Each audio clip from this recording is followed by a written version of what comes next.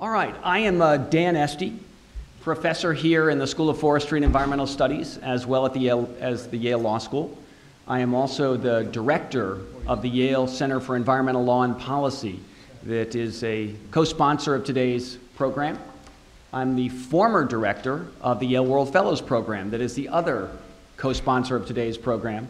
And it is a great pleasure to have with us today 4 of the Yale World Fellows of recent vintage who have insights on the environmental arena and who are going to share with us their perspectives on the road to Copenhagen and the prospects for a beyond Kyoto new climate change agreement. And we do gather at an auspicious moment in that regard. It's about 6 weeks from now that the world's leaders will be in Denmark, hoping to put, or they had hoped to put, the finishing touches on a new climate change agreement. I will predict for you now that we will not get a full-blown new agreement to go beyond the Kyoto Protocol. I think that's not a difficult prediction at this point, but it is a sad one. And I do think we want to ask our panelists today to comment on both the prospects for Copenhagen and what it would take to get my prediction overturned, but also what Plan B looks like. Where do we go if we don't get to Copenhagen with the prospects of a big new deal? By the way, I think we should all watch out for the prospect of there being a kind of a happy face put on what comes out of Copenhagen. In fact, I like to tell the story of Maurice Strong, who was the Secretary General of the 1992 Earth Summit in Rio de Janeiro. And I was at the time working for the US government, and remember Maurice Strong taking me aside and I'd asked him what the outcome he expected was, and he said there's only 2 outcomes possible when you bring so many of the world's leaders together. He said there's the possibility of success and the possibility of real success. And I think when you do gather so many folks, it's often the case that people want to declare success whether or not they have actually achieved it. And I suspect that will be the case in Copenhagen, but perhaps we can press our panel as well on what real success would look like coming out of this negotiation in December. We have, as I said, a superb panel, and I'm going to introduce all 4 of them at the outset and then just pass the baton down the line here and give each of them a chance to make an opening statement. And then we'll really try to turn this into a conversation as quickly as possible, with you all asking questions, and you can ask any one or all of the panelists to respond, and we'll try to get some debate and dialogue going back and forth. So on my immediate left, to the right as you all look at us, is Sascha Muller-Kraenner. He is the Managing Director and European Representative of the Nature Conservancy. He has a past set of experiences in the environmental arena that are both broad and deep. He was one of the founders of the most important environmental think tank in Germany, the Ecologic Institute.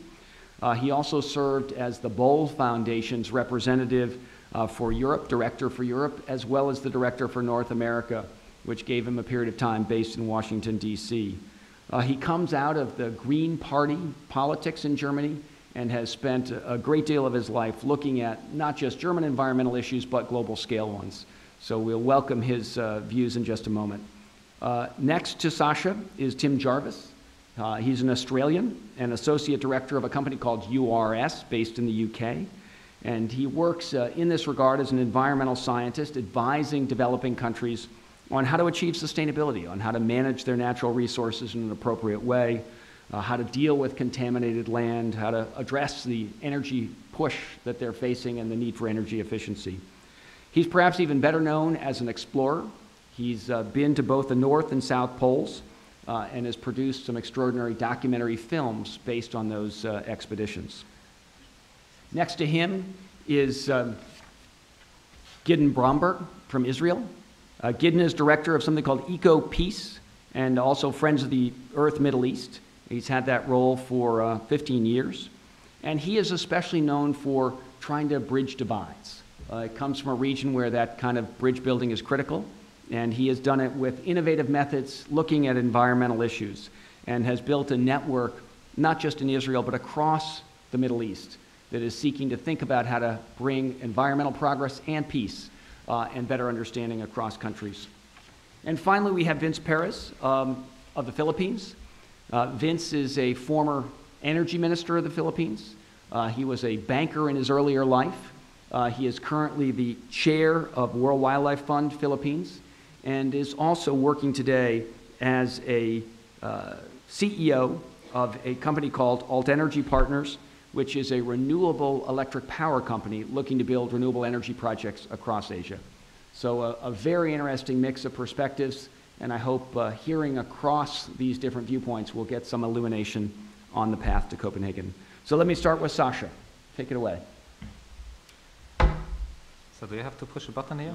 No, everyone's hearing me. So first, thanks to for the invitation to you and to the program. And I see this is an issue everyone seems to be interested in. I gave another talk today about noon, where there were as many people in the audience as we have on the panel here, something like that, on the German elections. But climate change seems to be something everyone wants to hear about. And but you already summed it all up. The prospects for Copenhagen are not as good as we would have wished for 2 years ago when we set out on the road to Copenhagen at the UN conference in Bali, 2007.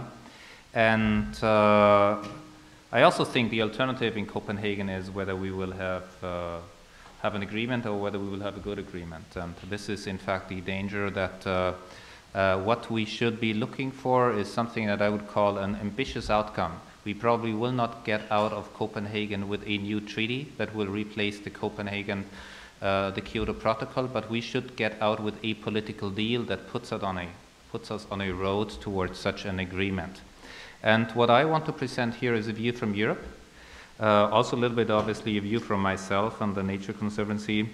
And what the European Union wants in those negotiations is basically, well, fill the gaps of the Kyoto Protocol and build on the elements of the Kyoto Protocol that should be retained. So filling the gaps of the Kyoto Protocol basically means two things. First, there should be new commitments for developed countries, especially for those developed countries that are not part of the Kyoto Protocol, and this is mainly the United States. Kyoto was ratified by a number of countries, but the biggest emitter worldwide, which is the United States, has not joined the Kyoto Protocol, and everyone in the EU agrees that it does not make sense to negotiate a new agreement that does not include the US. And that points to the lack of political process here on the domestic front. There is no climate change legislation here yet in the United States coming out of Congress, and the US administration has made it perfectly clear that there will be no commitment of the US government in international negotiations before the legal basis here domestically has been established to enter into a commitment both for reductions but also for financial support for developing countries. But this is element number one, that we have new and stronger commitments for developed countries that at least get close to what science, what the Intergovernmental Panel on Climate Change recommends for us, and that in aggregate for all developed countries would have to be something like 25 to 40% greenhouse gas emission reductions by the year 2020 based on 1990 levels. So the second gap of Kyoto is not the US, but it's that a lot of developing countries have ratified the Kyoto Protocol, including the big emerging economies like China, India, Brazil, Indonesia, but without having any significant commitments going along with that. So a new agreement coming out from Copenhagen, that is the clear view of European governments, has to include clear commitments for developing countries too. Those must not be fixed reduction commitments, nationwide, economy-wide reduction commitments like for the Europeans, the Americans, the Australians or the Japanese, but it must be something like staying in a quantifiable and measurable way under business as usual scenarios, which are, as you all know, outright scary. When you look at where the Chinese emissions are going, when you look at where forest emissions from Brazil and Indonesia are going, and so on and so forth.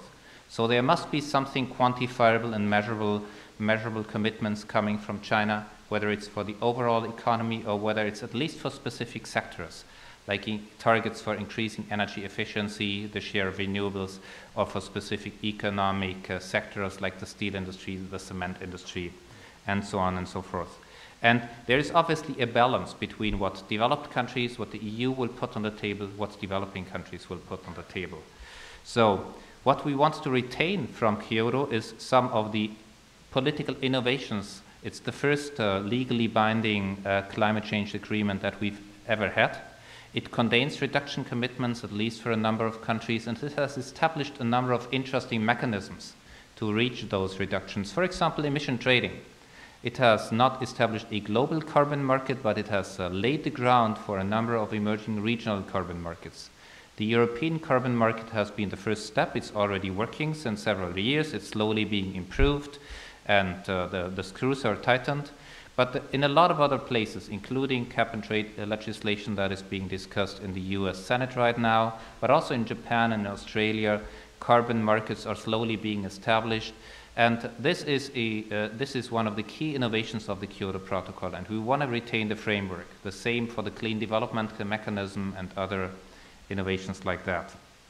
In addition to that, what we need to get out of Copenhagen very clearly is we also have to include some of the elements that were not considered in Kyoto. The first one is forests. Forests globally contributes 20% to the emissions. Tropical deforestation especially, we have to include forests. They also have to be 20% of the solution. We have to include adaptation. This was not a big issue 15 years ago. It's now a major issue for the majority of countries, at least, especially for the least developed countries and small island states. And we have to take care of financing. All this will mean that a lot of money will flow from A to B, from developed to developing countries, for forests, for adaptation, for technology transfer. And that money, by the way, can only come out of global carbon markets. And by the way, when setting up cap and trade legislation here in the US, this is also something to look at, that the auctioning of the emission permits also generates those revenues. Well, you already said Copenhagen will probably not produce such an agreement. I agree. Nevertheless, to get to a political deal, a political declaration that then maybe sets a roadmap for the next 6 to 12 months after Copenhagen, still some hurdles have to be overcome. And there are not that many opportunities for world leaders to meet in the coming weeks and get those things done. And in fact, this can only be done on the leaders level. This is nothing that can be sorted out on the diplomats level or even by environment ministers, but only on the highest level, because there will be all those trade-offs with trade policy, economic policy, even foreign security policy considerations. So only heads of state can do that now. There is only one major opportunity where a critical mass of heads of state will meet, which is the APEC summit, mid-November in Bangkok. So the Asian leaders will go there, Mr. Putin and Mr. Medvedev will go there, Mr. Obama. And European leaders have already announced that if the US and if others are willing to do it, they would do a leaders summit before Copenhagen to cut that deal. So I hope this works out. There will be the European summit end of this week, and immediately after the summit, Chancellor Merkel, re-elected today by German Parliament for 4 more years, will go to Washington and give a speech to both houses of Congress. So I hope she will come with a strong message from European leaders. She already has dinner with Mr. Sarkozy right now. So I hope they come in agreement here and send a clear message from Europe to the US administration that we need this breakthrough on the highest level.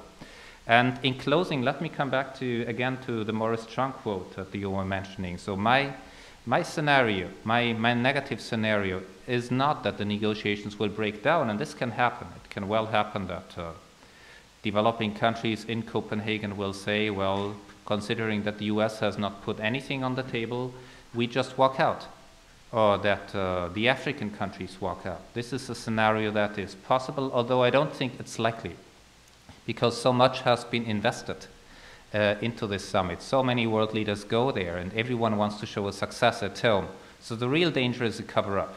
The real danger is that leaders will pass a non-binding political declaration without any substance, and that we will get into something like we have in the trade area with the Doha trade round, that since years we are pretending we're having international talks, but they lead nowhere, and what we're having in fact is a lot of bilateral deal-making, and the aggregated quality of those deals is much below what we would have had in a new trade regime.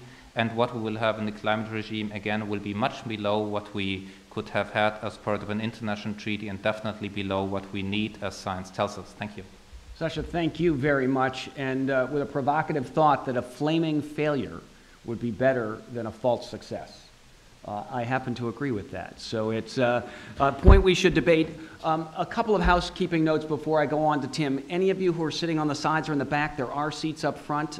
Please come take a seat if you'd like. We're eager to have everyone be comfortable. Second of all, we are recording this event today. Oh. So any of you who would not... You tell me that? You're far from your home newspaper. But any of you who are not interested in being recorded should take this opportunity to depart. Otherwise, we have presumed your acquiescence in being on film if you happen to have the camera pass by you.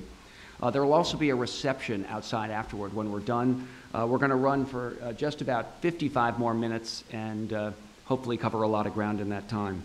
So we've had the European view. Let's get the view from down under, and perhaps even more broad than that. Tim. Yeah, thank you, Dan. I'm going to just talk very briefly about a little bit of background, what I've personally seen. I'm an environmental auditor, so I get to see things at the kind of pointy end of industry. In other words, what industry is putting up the stacks into the atmosphere. For my sins, I walk around in the polar regions 5 times, 3 times to the South Pole and twice up north. So I get to see at the receiving end of the equation what's going on. And I also work in the aid sector in Asia Pacific, where I see, sea level rise, and the threat of it is a real issue for a lot of the Pacific Island communities with whom I deal. Very brief synopsis, without going into the IPCC fourth assessment report with a very learned audience. We have obviously a range of CO2 emission scenarios with a corresponding array of climate, of temperature increase scenarios, and a corresponding array of sea level rise scenarios. So I'm not going to kind of go into those, but what I would say, in the context of the polar regions, you have 3 fundamental things going on up north. You have the melting of the Greenland ice cap, which is contributing perhaps 250 cubic kilometers a year into the global sea levels. You have the melting of the Arctic sea ice, which if you're trying to walk to the North Pole makes things extremely tricky, given that you have to walk across that surface of frozen ocean in order to make that journey possible. The impact that's having, it's only 15 feet thick at the North Pole itself, the ice. In the event of its melting, along with the rest of the ice that covers the surface of the Arctic Ocean, you're going to end up with a lot more incoming heat, which currently is reflected back out into space, being absorbed by the ocean, the Arctic Ocean, and having a corresponding positive feedback on warming temperatures and disruption of global circulations, oceanic circulations and that kind of thing. And the third thing you have happening up there, of course, is this massive positive feedback nightmare scenario of the methane emissions from Siberia, with methane being perhaps 20 times more potent as a greenhouse gas than CO2, of course. And you've got areas the size of France bubbling away up north. I spent a lot of time in Siberia and witnessed a lot of this kind of stuff myself firsthand.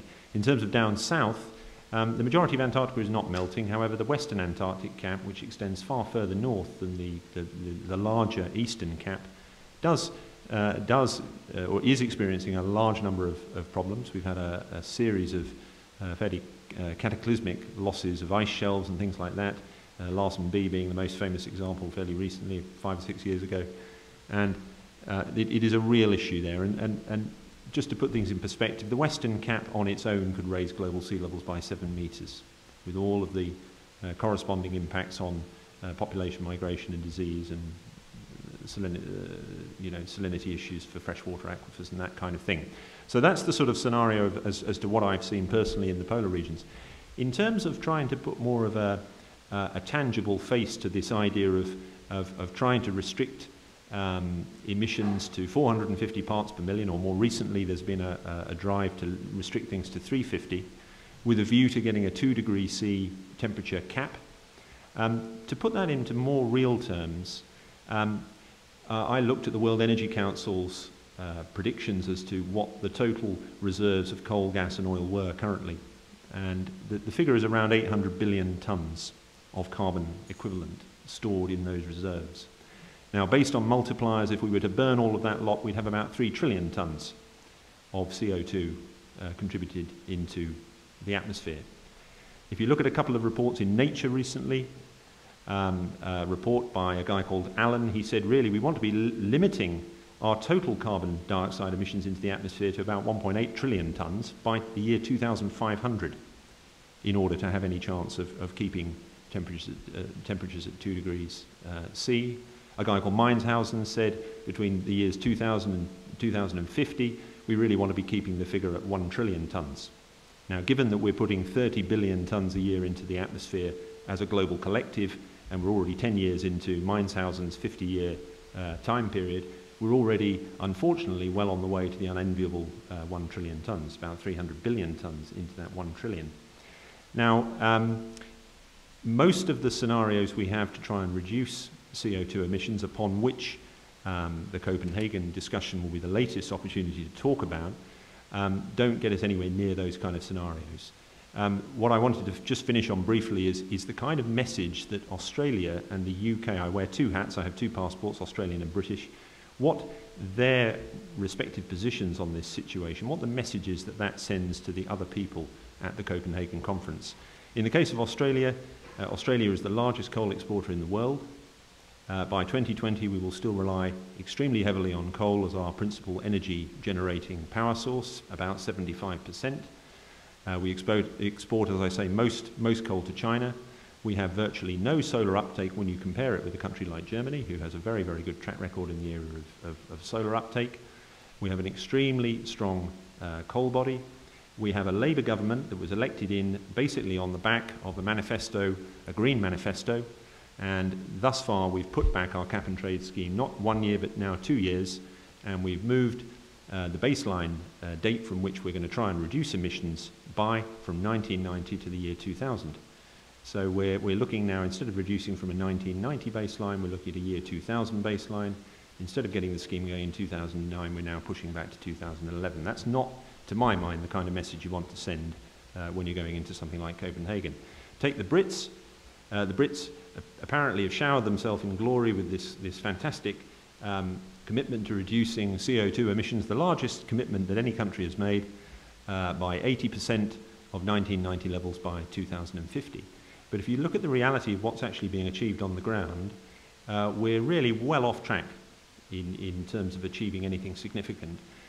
If you look at the 12% reductions that the UK has so far managed to achieve against 1990 baseline, the latest thinking is that perhaps a third of that is due to carbon credit purchase, and perhaps a third of that is due to recessionary downturn and a natural, if you want to call it that, reduction in the amount of CO2 that we're putting into the atmosphere because of an industrial downturn.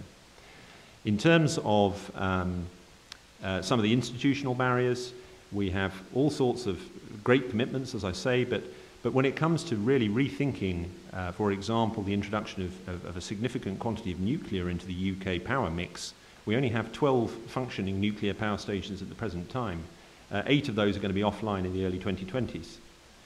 We've spent a lot of time and energy trying to reduce the planning time that it takes to actually get new nuclear power stations up and running, which is a great initiative. But on the flip side, the Scots are not at all interested in having nuclear power stations in their home turf, and we haven't really done the numbers properly in terms of what the cost would actually be to get these things up and running. And quite frankly, we're really running out of time to get a lot of those power stations up and running, commissioned, and producing electricity and putting it back into the grid to contribute to our CO2 reduction significantly by the year 2020.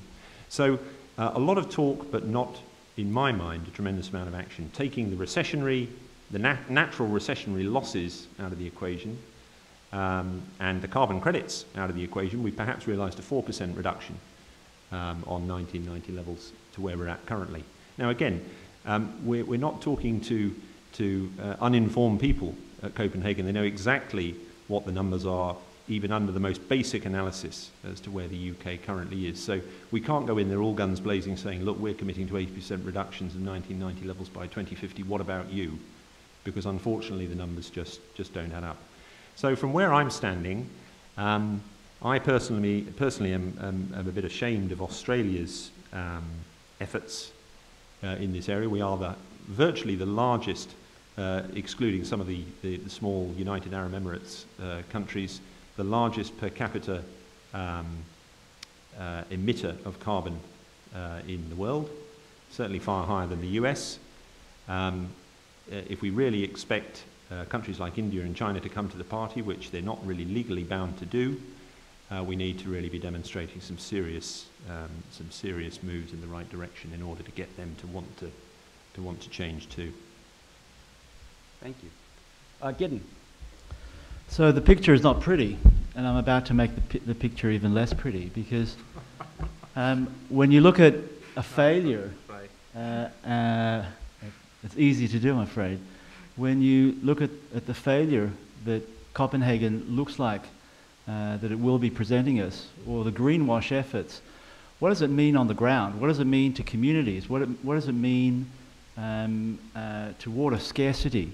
And the region that I come from, the Fertile Crescent of the Middle East, is very, very, very, very worried as to how climate change will act as a threat multiplier for a already water-scarce part of the world that will likely lead to even more animosity and more conflict.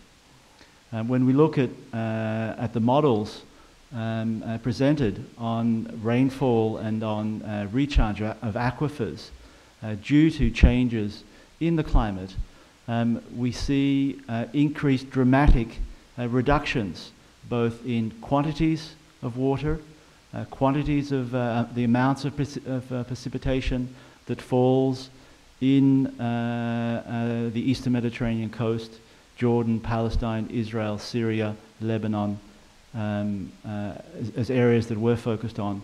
But even more importantly, the way that the rain will fall. Rather than a week of several rain events, one dramatic rain event that will lead to a torrent, to a flood, that basically allows the water to rush off to the sea and not recharging the groundwater. The most important source of water in our very dry part of the world is, is groundwater and not surface water. And climate change threatens, according to some of the models, to decrease recharge of groundwater for up to 70%. Also, the rising sea level of the Mediterranean threatens the groundwater again because of seawater intrusion into the groundwater of the coastal aquifer shared by Israel and Palestine, and rising water levels of the Nile Delta, flooding large sections of the Nile. A half a meter rise causes some 3 million Egyptians to lose their homes, to lose their livelihoods. A meter rise is somewhere between 6 to 8 million Egyptians will lose their homes and their livelihoods. What does increased water scarcity mean as per political insecurity or increased insecurity? Well, it makes it so much more difficult to reach peace agreements where peace agreements don't exist, vis-a-vis Israel and Syria, Israel and Lebanon. The Litani River currently flows into the Mediterranean. Predictions of climate change present models where the Litani will no longer flow. The Litani in Lebanon will no longer flow into the Mediterranean. There will be not enough water. Rising sea levels means that Palestinians in Gaza, who are already drinking water unfit for human consumption because of over-extraction, because they're denied other sources of water, will have even worse water to drink because of the increased salinization of that water with the rise of the Mediterranean. Less precipitation, less groundwater means that economies in Palestine and Jordan that are more dependent on agriculture, some 30% of GDP comes from agriculture for Palestinians. That's largely dependent on rain-fed agriculture.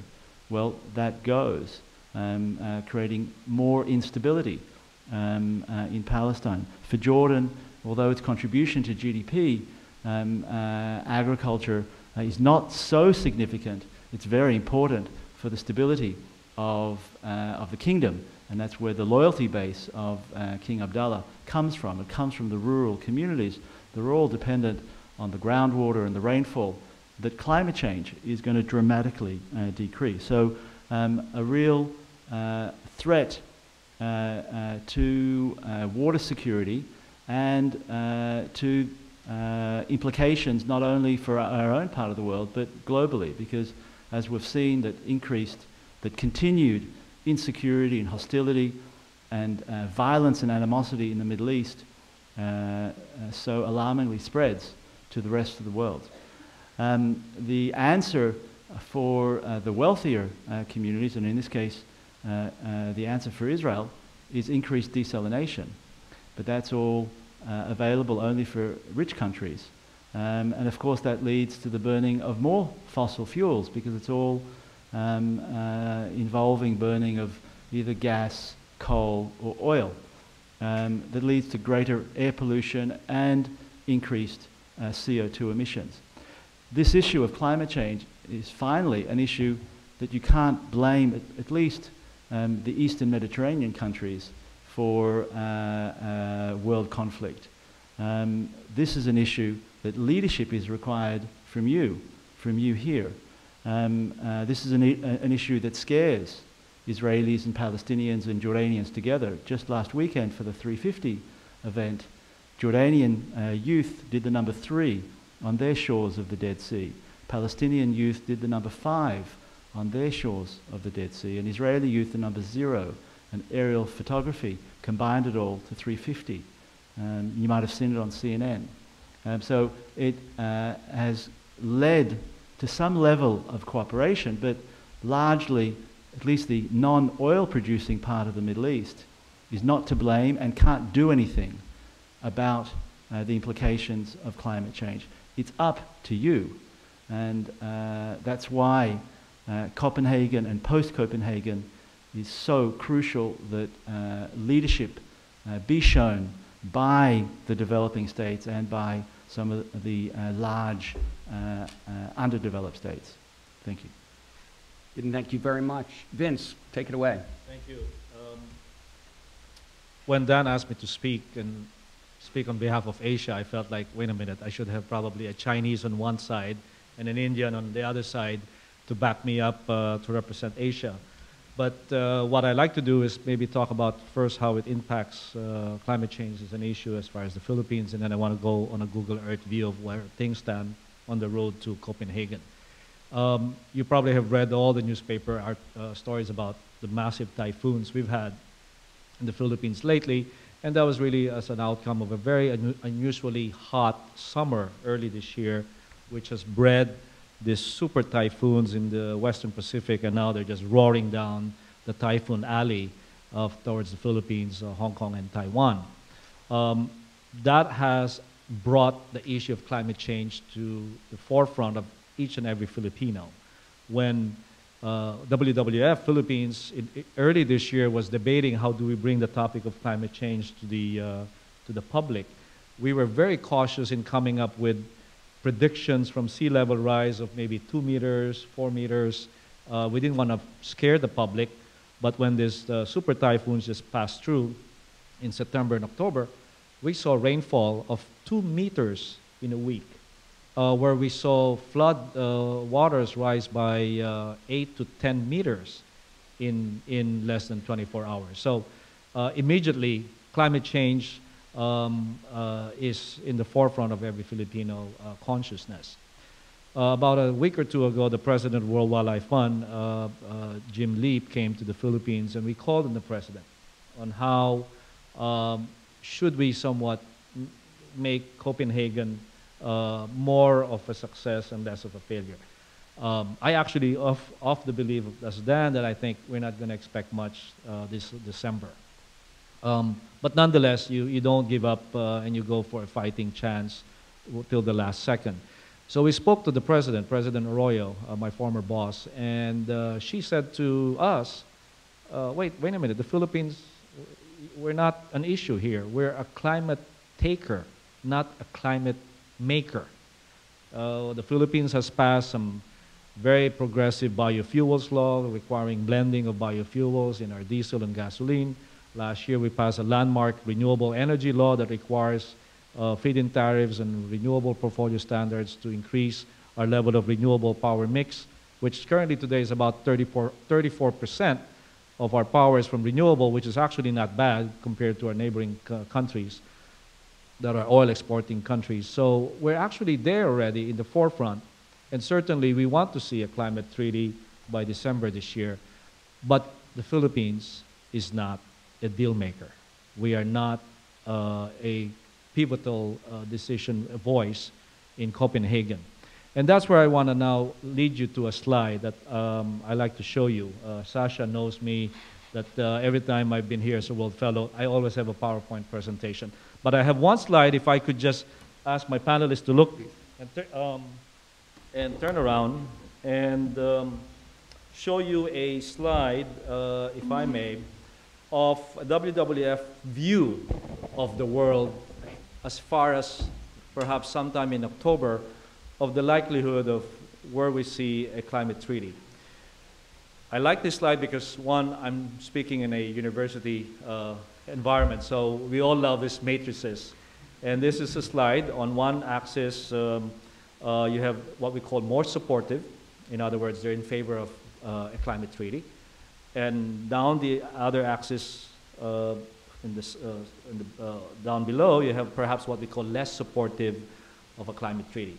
The horizontal axis talks about less powerful states, the alliance of small island states. On the leftmost corner, countries like the Maldives, which I'm sure you read recently, has had a cabinet meeting on the water to drive the point of sea level rise, or the Scandinavian, what we call climate leaders. Africa, the progressive G77, of which the Philippines is part of. And then on the other side, on the upper right, of course, is what we call the progressive EU, led by Germany, that Sascha has talked about. We have what we call, in this sort of purple bubble, what we call the core deal makers. A climate treaty cannot happen without the role of the EU, China, Japan, India, and the US, as illustrated by the scholar. But recent pronunciations have shown that there's some movement in this map. Now you see EU, Sascha, perhaps being less supportive of climate change. Now you'll argue with me that's not true, that Germany is going to speak loud in Washington, D.C. But because of the global financial crisis, there is some concern, perhaps from Italy, that maybe we shouldn't be as aggressive in the reduction that we will mandate in the post-Kyoto protocol. So we see slight dropping of support from the EU. With the Obama election, of course, we now see a more support coming from the United States, and I think it's a question of timing. I think there's a question of way too much on the agenda, the legislative agenda, whether it's healthcare, Afghanistan, or the climate treaty. And with the recent election of Hatoyama, the Prime Minister of Japan, I think he's come out perhaps a little bit ahead of his electorate in being more pro towards a climate treaty here. And, oops, excuse me, did I just accidentally go backwards? I didn't mean that. He just got recently elected. He'll be around. And I think recent promulgations from India seems to signal that they're now willing to actually look at some form of, but with a lot of preconditions, a lot of negotiating maxima, minima stance. And, oops, and I think the question here is, we cannot reach a deal without the United States. That is absolutely the fact of life. And as Sascha mentioned, the next important meeting of leaders is the APEC summit in November 14, 16. It's in Singapore. The US will be there, Australia will be there, China will be there, Mexico, Russia. And our message to our president, President Arroyo, when we called on her actually last Sunday, is that the members of APEC need to speak loud, and we have only one audience, President Obama, that we're behind, we're moving into this, so that when he comes back mid-November, hopefully there'll be some movement. Maybe that's wishful thinking in the legislative. We think he has 3/4 of Congress behind him. Half lower house and half of the Senate, the Democratic side. But I think with a 60 votes in the Democrats, I think that's not something that could be taken for granted, because we have to have the moderate Democrats in buying into this. There's been some talk that perhaps India and China might prepare to have a regional treaty. There was some talk last week about China and India signing a regional MOU. I think that's all just negotiating posture leading up to Copenhagen. And I think the key question is whether or not we're going to have representation on the head of state level in Copenhagen. Are they going to show up? We know that President Obama went all the way to, was it Copenhagen for the Olympics? And kind of exposed himself, perhaps, that Chicago didn't quite make it in the first round to the Olympic venue. And maybe now he has to think twice. But I think unless he goes, we're not going to find a deal. So I think I want to end my little contribution and leave it to a Q&A. Thank you, Vince, for a very vivid demonstration of the complexity here.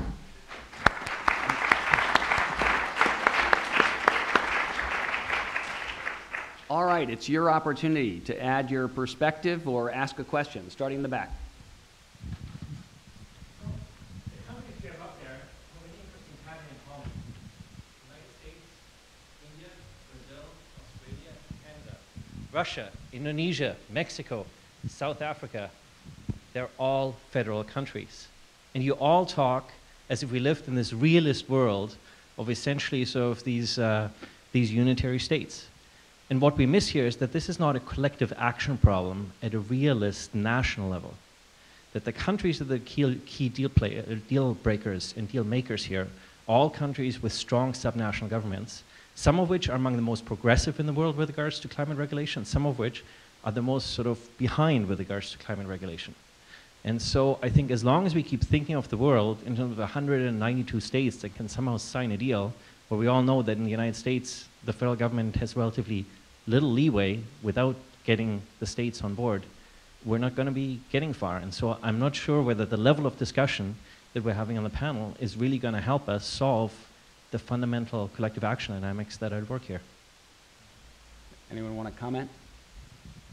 Well, just for the sake of discussion, I think this is actually not true, what you're saying. There is obviously a big difference in the US between, well, the level of emissions, also the level of policy in California as opposed to, let's say, Texas.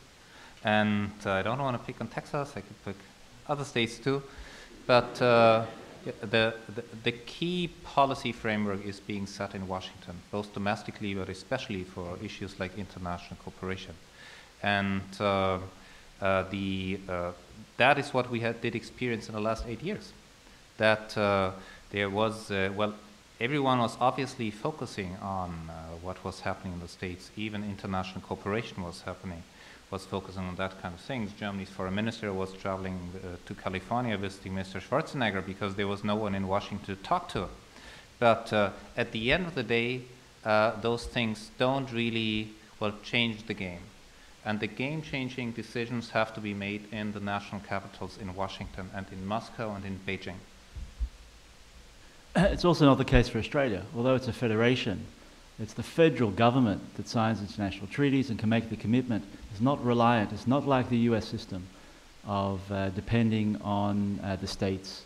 So it does differ from place to place, and that's not the case also in Australia. Although I think in defense of the question, in the United States, it's not the states can themselves fix the problem on their own. They won't, they can't. But the political dynamic, which means they send certain senators to Washington who are not disposed toward a treaty, is the fundamental issue here. And Vince, all that good wishing for Obama won't get us very far if we are at 59 votes in the Senate. And you point out there's 60 Democrats, but let's subtract 18 coal state Democrats from that total and then start counting up again. Right. And that's the political difficulty, I think. Very tough to get that math to work. Another question, comment, please. There's a microphone coming, and if you can hold just 1 second, we'll make sure to record you for posterity. Thank you very much for coming here today. And I'd like to, what it is that has been going on in my mind is the fact is that all of the numbers that we're talking about, the money that's going to be paying for the renewable energy, the cap and trade, it's all based upon how it is that we were able to fund and buy our way into this problem in the beginning. So how do we propose looking into the future, the economies and how it is that we will buy our way out of this predicament that we have? Because we can't be buying stuff, producing stuff the way that we have in the past. Thoughts? Yeah, I mean, I don't know that I've got a definitive. I certainly don't have a definitive answer to that. What I would say is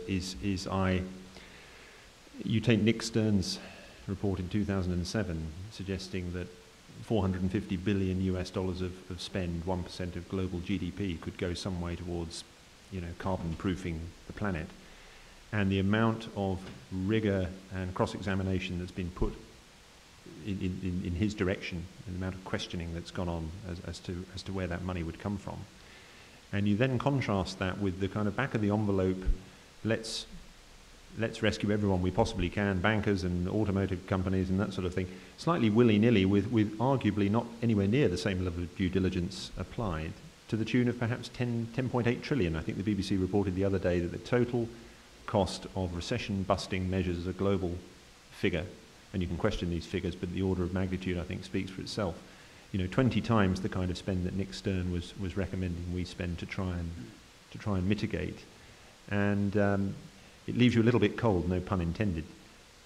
That one set of values gets applied to one side of the equation, and a completely different one gets applied to the other. And just to add to that, there is the $800 billion worth of potential revenue from the sale of the permits that the United States will be putting in play. One can question whether the existing legislative proposals that give 80+% of that away without auctioning it are in fact the right strategy, recognizing that there will be substantial investments required to make a different energy future succeed. Other questions, comments? Yeah, way over on the side. Hi. I think one of the issues that maybe negotiators are dealing with now is the question of what legal form whatever deal in Copenhagen takes. Is it going to be a treaty, kind of like the Kyoto Protocol, that has to go back and be ratified, or could it be maybe something else, maybe a COP decision that is different and would not have to go back and be ratified? And I wonder, maybe you could talk about the pros and cons of those different options. And maybe I'd be interested also in how it would play in Washington if whatever deal didn't have to go back and get ratified. Okay. Sascha. Well, the thing is, it has to be a legally binding treaty, and for the simple reason that everything else will just not consider to be binding, and people will just not trust the other countries that they do what they claim they do if it's not legally binding. And one of the problems that we're having in those negotiations is that there is a lot of mistrust, because, well, when you go back to Kyoto, there is, not all developed countries ratified the Kyoto Protocol, although they signed it. Not all the countries that ratified the Kyoto Protocol achieved the commitments they undertook, and anything that is not legally binding will just not cut it, because this is otherwise it will just be another of those non-binding declarations that you have in a lot of areas of international law. Well, like declarations the Human Rights Council passes that no one cares about. So we need a legally binding agreement. It's an interesting question whether we need exactly the same we had in Kyoto. Probably not. The US has made clear they have a different kind of setting. They probably also show a way of the word because it carries high negative symbolism in certain circles in this country. But it's also clear that some of the political deals made in Kyoto are unavoidable, that there is a differentiation, for example, between the commitments of developed and developing countries, also that the legal character of the commitments for developed countries is different than the one for developing countries, and that kind of things.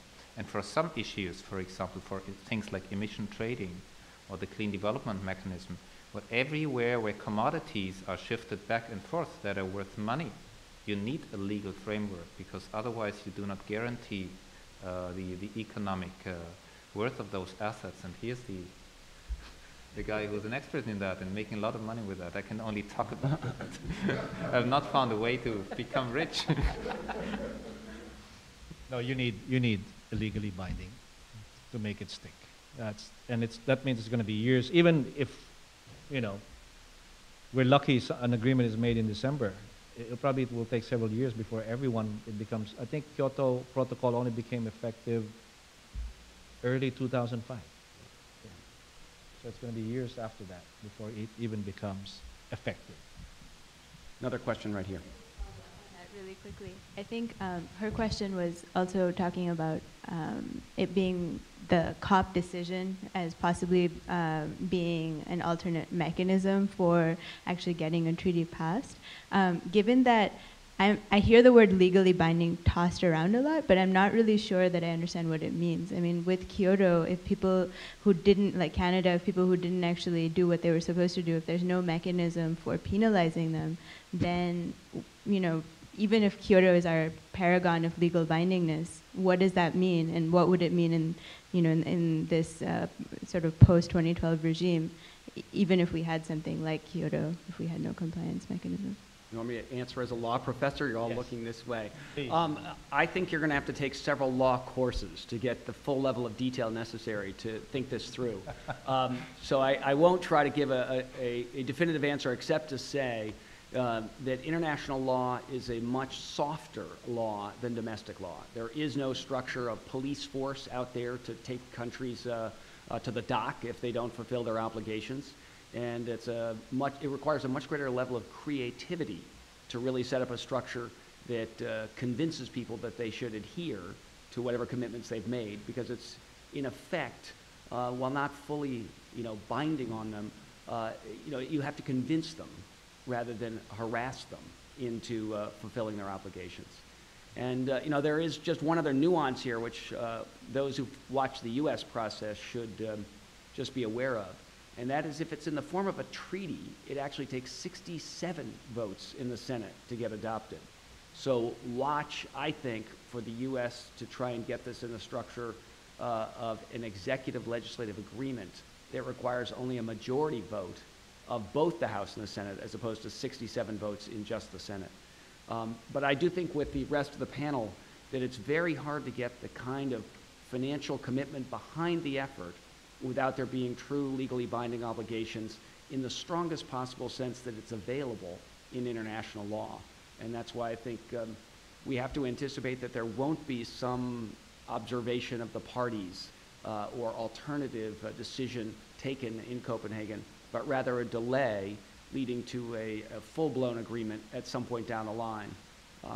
I think, by the way, it is uncertain whether it'll even get done in the 6 to 12 months that Sascha's hoping for, because once the Obama administration comes back from Copenhagen and once they have their health care proposal through, despite that very significant hopes of the environmental community that means climate change is teed up next, it will not be. The administration's agenda going into the new year will center on jobs and trying to ensure a better economic picture going into the midterm November 2010 elections. So I think this is going to take, many months, all of 2010 more or less, and quite probably spilling over to 2011 to get the U.S. In a position to step up and commit to real action domestically that is the necessary foundation on which an international agreement gets made. And I think the consensus around the need to get the U.S. locked down domestically is quite strong here, quite striking. Please. Here in the U.S., sorry, thank you. We've seen a lot of movement here in the U.S. with the many corporations and the U.S. Chamber of Commerce, which has been kind of interesting. And there's a lot of discussion prior to Copenhagen about policy mechanisms and governments. Is there any value in the committee of people who are working on this to try to bring global corporations and even in-state corporations to take a side and to get them to align themselves one way or the other regarding climate change? In fact, they tend to be the ones that are influencing our senators, our legislative bodies, and perhaps really pushing the corporate community, not just people who are in alternative energy, for instance, but businesses hate uncertainty, and a lot of corporations, I would think, would like to see some of this ratified. Any of you want to talk about the corporate role here? Not particularly, no. You're sort of ready, or I can. Well, in fact, the corporate role is really on the domestic level. I think this is the point the business sector has to make in a country like the US. That whatever the decision is, there needs to make a decision on the future framework, future framework on the emission regime. And internationally, I do not necessarily think if there is a business leaders council in parallel to Copenhagen, to the Copenhagen summit, that anyone will pay attention, because people will pay attention to what governments are talking about. This is just the place for governments. But on the national level, without support of business for a change in, well, basically managing the energy sector, nothing will happen. And I do think in the domestic U.S. situation, you have a number of companies that have stepped up, some of them in a structured way through the U.S. Climate Action Partnership, to say that the time for binding commitments has come. This, by the way, is a stark contrast to a good bit of the last 20 years' history in this field. When I was negotiating the Framework Convention on Climate Change in 1992, I went all around the country looking for companies that would step up and say, time to do a deal, should get going on climate change. And outside of a few alternative energy companies, very tough going. The only big company in the world, only big company in the US that was willing to say anything positive about the prospect of addressing climate change was Enron, which, as we know, did not come to a good end, nor did the leader who was willing to talk, Ken Lay. So we have come a good distance in this country, and I think that does make the politics easier, because you've got a business community that is, I think one could argue, divided, but probably leaning towards predictability and wanting a clear path forward. Can I just say something very quickly? It's probably not specifically answering your question, but it does highlight the idea of the need for some sort of institutional continuity between policy level directives and what actually happens on the ground. And what I was saying about, I mean, what I think is one of the biggest stumbling blocks for Copenhagen really is for the developing countries to take countries like the UK, I'm not on a UK bashing mission here, but to take them seriously when in 2007 they have an energy security white paper that says, you know, one of the key goals for the next few years is to maximize, you know, oil and gas production from the North Sea for our energy security. And yet on the other side of the coin you have this, this statement about trying to reduce CO2 emissions. And the same thing applies at a policy level when compared to the actual actions of industry on the ground. And until you have some sort of real institutional consistency rather than just politicians making noises, you're not really going to get proper uptake from developing countries. Question in the back. Great. Well, as you were just noting, there are hugely divergent interests between developing nations and developed nations today. So what are the prospects, you think, of trying to maybe have two levels of negotiations between these two sets of countries? And as a corollary to that, what kinds of concessions and sort of technology transfers or whatever do developed countries need to make to get developing nations on board? Well, I think one thing that needs to happen is there needs to be an acceptance on the part of developed countries that developing countries need to emit a certain amount of carbon to lift their populations out of a situation of, say, poverty. So in the case of India, an idea that's been tabled is that they require a kind of an allowance of perhaps 2 tons per head for each person that's on below the poverty line.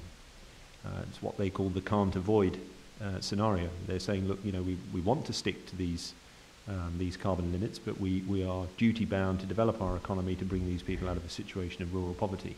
Help us out here. And the figure that's been tabled is 2 tons per person who's on less than $1.25 US a day. And I think that's a sort of a reasonable stance. You can take it all the way through to the extreme version of that situation where under kind of strict liability, Africa feels it owes virtually nothing. In fact, it should be being compensated for the drought situations and the climate change that they're experiencing as a result of developed countries having enjoyed 250 years of development. And you know, I don't have a particular position on that, but I do think there needs to be some acceptance of this can't avoid scenario there and an allowance made. Vince, Vince, want to add something? That's the point of India, which is sort of allow us to have so much emission per capita. China looks at it slightly differently, allow us to grow as an economy, but we're willing to reduce the growth of emission below the economic growth. So you got 2 different models. One is emission per capita for the Indian position, and the Chinese position is that, okay, we'll support this climate treaty, but we'll grow, don't cap us, but we'll grow, but lower than our economic growth. So, and again, you need both countries to make a deal stick globally. Sascha.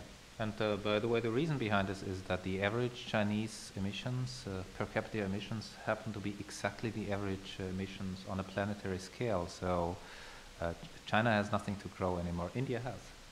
And this means the point, I don't think it makes sense anymore to talk about developing countries, because they are very different countries with very different starting points and very different interests. The African countries are interested in adaptation only, and their emissions are not significant at all. There are some countries who have specific interests when it comes to forests, the tropical forest countries in the Congo basins, the Amazon basins, Southeast Asia.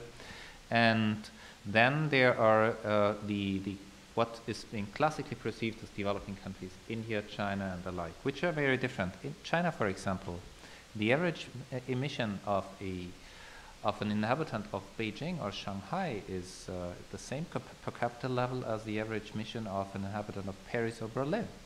The overall emissions of China are different because there are big regional differences. So that is also something that has to be taken into account. In fact, one of the most damaging things in international negotiations, not only in the climate area, but in the trade area, in human rights and so on, is that this artificial separation between developed and developing countries and this grouping of G77 that aggregates countries that are extremely different from Burkina Faso to Singapore under this heading of developing countries. And it's perfectly understandable why this is still being kept up. There are political interests, especially of the richer developing countries, to be treated like poor countries, meaning with soft clothes, but it's not productive anymore. And by the way, there are 2 conversations taken place, or have to take place at the APEC country. The one is the one to Mr. Obama, basically telling him, you have a certain responsibility here, however difficult your situation at home might be. But the other also has to take place probably between the Europeans and the big emerging economies to tell them, well, it's all well and fine that there is a differentiation between developed and developing countries, but you are not that underdeveloped as you were 15 years ago. So just to add on that, the question premised, what is the developed world going to do for the developing world? And I would say it's an equally important question flowing the other way, as Sascha is suggesting. And in the U.S. political dynamic, I promise you there is no deal at any point ever unless the major developing countries have committed to binding emissions controls. And as Sascha said, it doesn't mean that they're going to go down, but they have to commit to a reduced trajectory of growth. And that is fundamental to getting anything close to a majority in the U.S. House and the U.S. Senate. So we are going to have to see a revitalization of the principle that's been at the heart of every past global environmental cooperation effort, the principle of common but differentiated responsibility. Common meaning every country signs up, no one sitting on the sidelines, no one, to use the economics term, free riding. Differentiated responsibility meaning that there'll be quite a wide variation between what Burkina Faso's asked to do, what Beijing's asked to do, and what the US or Europe would be asked to do. Another question? Yes, right here.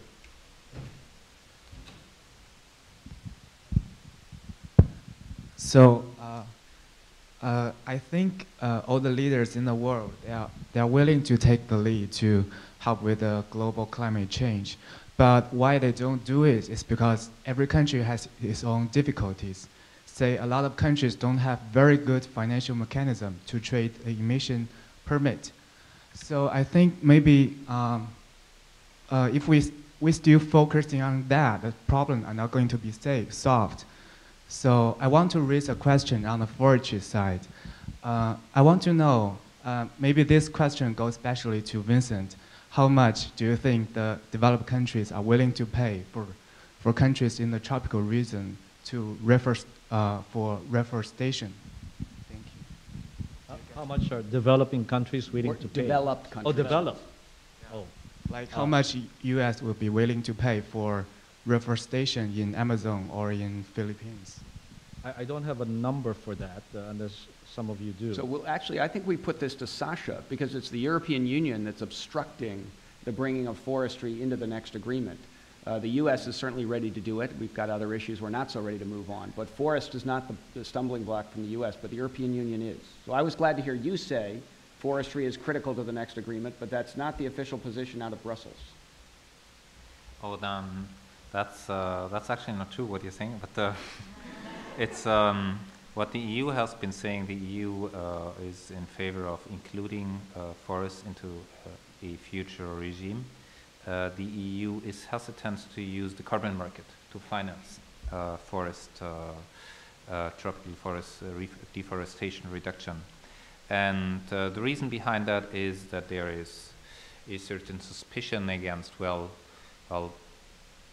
European or North American countries buying cheap tropical forest carbon offsets in developing countries, and by thereby depressing the carbon price, and thereby, well, creating havoc to the European carbon market. So this is the reason behind it. There is also, well, I think this mistrust towards market-based mechanism has also grown as a consequence of the financial crisis, where everyone has learned that there are a lot of financial products out there that we don't fully understand. We do not necessarily want to create new ones. And in fact, my organization has been a little bit more optimistic about the role of forest carbon, but the EU supports the inclusion of forests into a regime, and has in fact already announced, well, not announced, but the European Commission has already proposed a significant chunk of money for the next years, for the interim phase. Vince has already mentioned, even if we get an agreement in the next 1 to 2 years, there will be a ratification period. So for the next 5 years or so, we also need something. We also need some interim financial mechanism to support, well, capacity building, technology transfer, climate change adaptation, and tropical deforestation. And that all has to come from public households.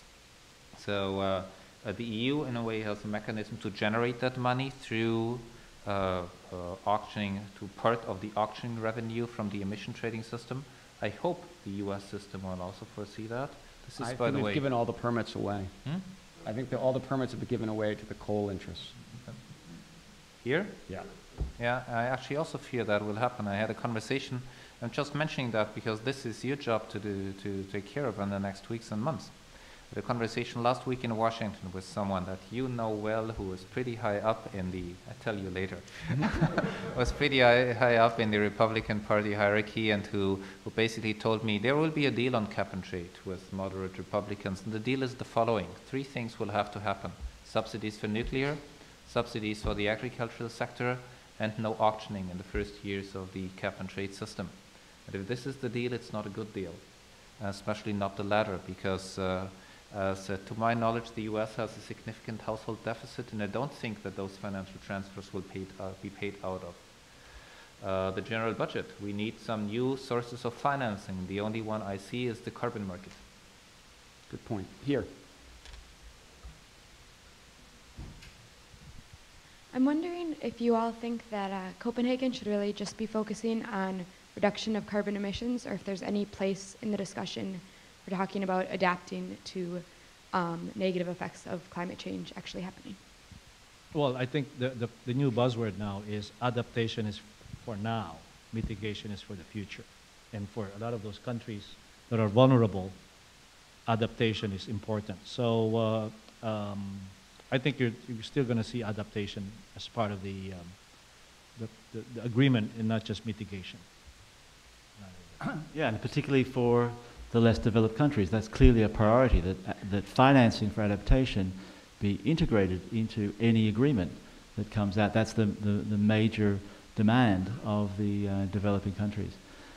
I would like to highlight, while we talk about the responsibility of the states, be it national or federal, how about the responsibility of us as individuals? And are we really doing enough in the choices that we make when using our purchasing power, in raising our voice? At the 350 event in Washington, D.C. On Saturday, there were maybe 250 people. In Brooklyn Bridge, there were 400 people. That's not a very loud voice. That's not a very effective way of telling members of Congress here in the US that this is an issue that the American public is worried about. Well, I'm afraid we are out of time, but please join me in thanking our speakers, and then we will continue the conversation more informally outside.